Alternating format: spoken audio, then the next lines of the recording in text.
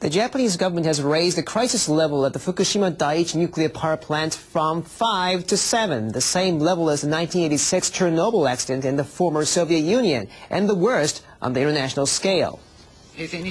On March 11, 2011, Great East Japan earthquake caused accident and subsequent troubles happening at the Fukushima Daiichi nuclear power plant of TEPCO.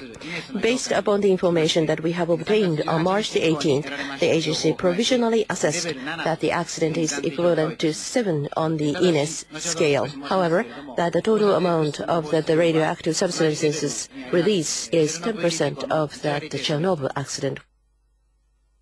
The Nuclear and Industrial Safety Agency said on Tuesday that the damaged plant released a massive amount of radioactive material, but it is 1/10 of the volume released in the Chernobyl accident. The agency used the International Nuclear and Radiological Event Scale, or INES, to gauge the level. The scale was designed by an international group of experts to measure the gravity of nuclear events based on ratings of 0 to 7. Japan's Nuclear Safety Commission said much of the radiation was released during the 2 days after the suppression pool connected to the number 2 reactor began showing problems at 6 a.m. on March 15th. The Commission said the radiation is still escaping from the plant and the amount is rising marginally, but the volume has dropped considerably since the crisis began.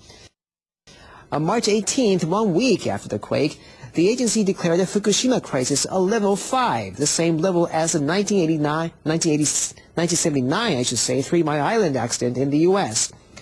Level 7 has only been applied to Chernobyl in the former Soviet Union in 1986.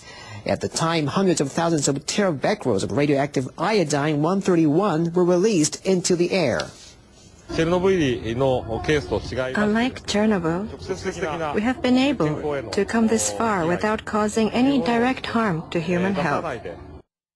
The nuclear accident itself is very large, but we will continue our efforts to resolve the situation, giving top priority to keep people safe from health hazards.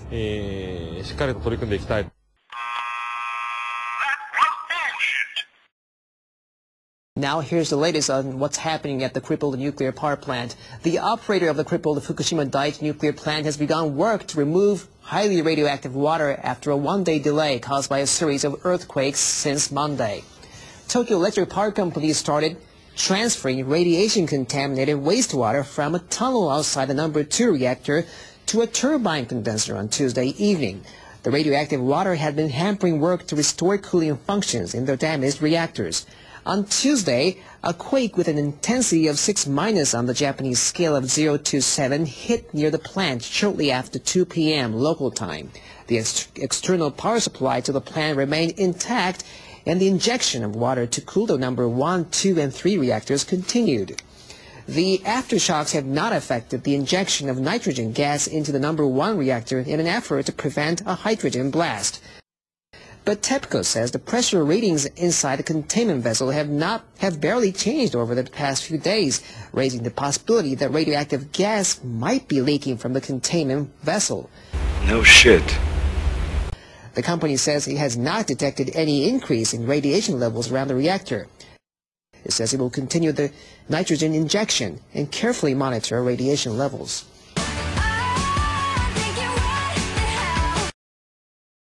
Now speaking of downgrades, the Japanese government has also downgraded its assessment of the economy for the first time in 6 months. The report for April will be released officially on Wednesday after a cabinet meeting. Sources say the report attributes the downgrade to a decline in corporate production after many plants halted or reduced operation following the massive earthquake. The disaster also had a negative effect on consumer spending. Automobile and department store sales also fell due to rotating blackouts. The report for April is expected to say the economy is showing some signs of weakness in the wake of the major earthquake. No shit. This is a downward revision from the March report, which said that although the economy was turning to pick up, it was only weakly self-sustaining. The Japanese government has raised the crisis level at the Fukushima Daiichi nuclear power plant from 5 to 7. Now speaking of downgrades, the Japanese government has also downgraded its assessment of the economy.